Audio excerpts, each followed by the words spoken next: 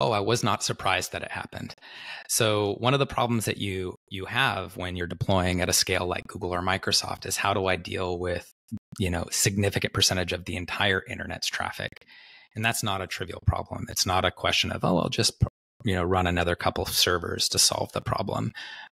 You have to distribute the load globally. And how do you do that in a way that you can keep keys safe? The naive thing to do is to say, well, we'll just load these keys into memory on the thing that's doing the signing, and we'll scale out the front end of that service so that it has enough signing capacity to be able to support all of the load. And that is a trade-off that's made. The right thing to do would be to take that key and move it into some signing oracle that's out of proc of the thing that's actually dealing with the front end traffic. Because I like to say parsers are the source of all evil in security.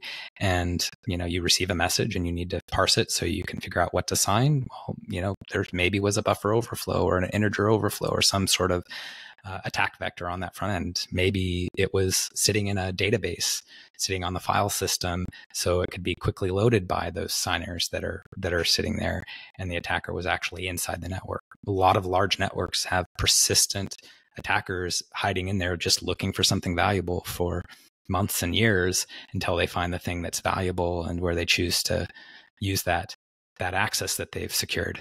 And so it's hard to say exactly what happened, but for sure the key was not well protected. I would bet reasonable money on that.